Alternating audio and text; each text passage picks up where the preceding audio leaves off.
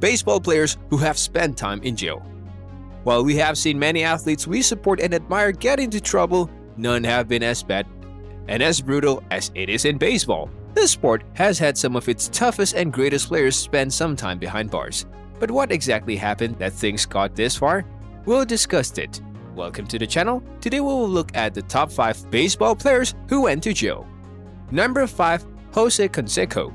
There's no doubt that Jose Canseco has had a career that many people can only dream about. He has always been a great player throughout his playing career. Canseco is not only a baseball player, he is also a very successful author, boxer, and mixed martial artist. But he has also had his share of struggles and troubles with the governing bodies. Because in 2008, it was reported by the New York Daily News that the San Diego Customs Immigrations and Customs Enforcement Facility detained Canseco. And the reason? For smuggling drugs in from Mexico.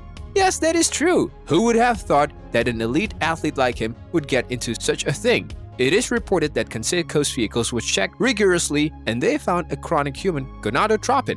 This drug helps restore testosterone's level that dissipates due to steroid use. Yes, this was a piece of huge news back in the time. And this was the thing which made Canseco admit to him using performance-enhancing drugs during his playing career. This was not the only time he was arrested, as Canseco was arrested in 1989 for carrying a loaded gun and in 2001 for 2 counts of assault and battery after a brawl in 2001. Number 4. Francisco Rodriguez. Francisco Rodriguez is one of the fiercest and most competitive players in the sport, and arguably one of the most valued closers by the time he retired.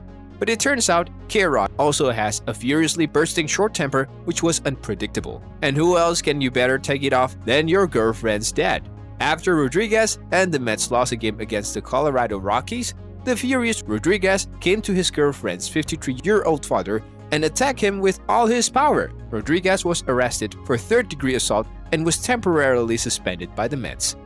Number 3. Mike Leake. Mike Leake had one of the most impressive league debuts with the Cincinnati Reds in 2010, and it was one of the best rookie seasons you could have ever seen. But just as good as he was on the pitch, he was eventually bad at shoplifting. Let us explain. In 2011, Leake was arrested for shoplifting a couple of t-shirts worth $60 from a local Macy's store. According to Mike, he was exchanging a couple of t-shirts which did not fit him, but instead of seeking help, he did it all by himself. After this, he was caught by the security guard leading to his arrest. Mike pleaded guilty and was given a punishment of 30 hours of public service. Number 2. Derek Lowe. Derek Lowe is almost a clean guy all his career, but there was one time when he crossed the line. In 2011, Lowe was found to be racing another car in Atlanta. This led to the cops being called, and he was then charged with driving under suspicion, reckless driving, and improper lane change. It was also reported that Lowe refused to take the breathalyzer test, which increased the suspicion. Number 1. Jose Offerman. Jose Offerman had one of the best MLB careers of all time, but as if the first time was not enough, he returned a second time to play in the Atlantic League for the Long Island Ducks. And his return did not give him the fairy tale ending he would have wished for.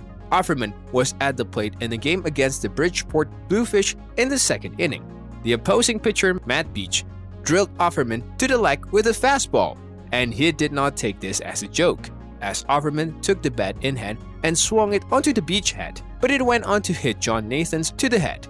He swung his bat again and injured Beach's glove hand, which gave him a finger injury, but Nathans suffered a concussion which ended his career right then and there.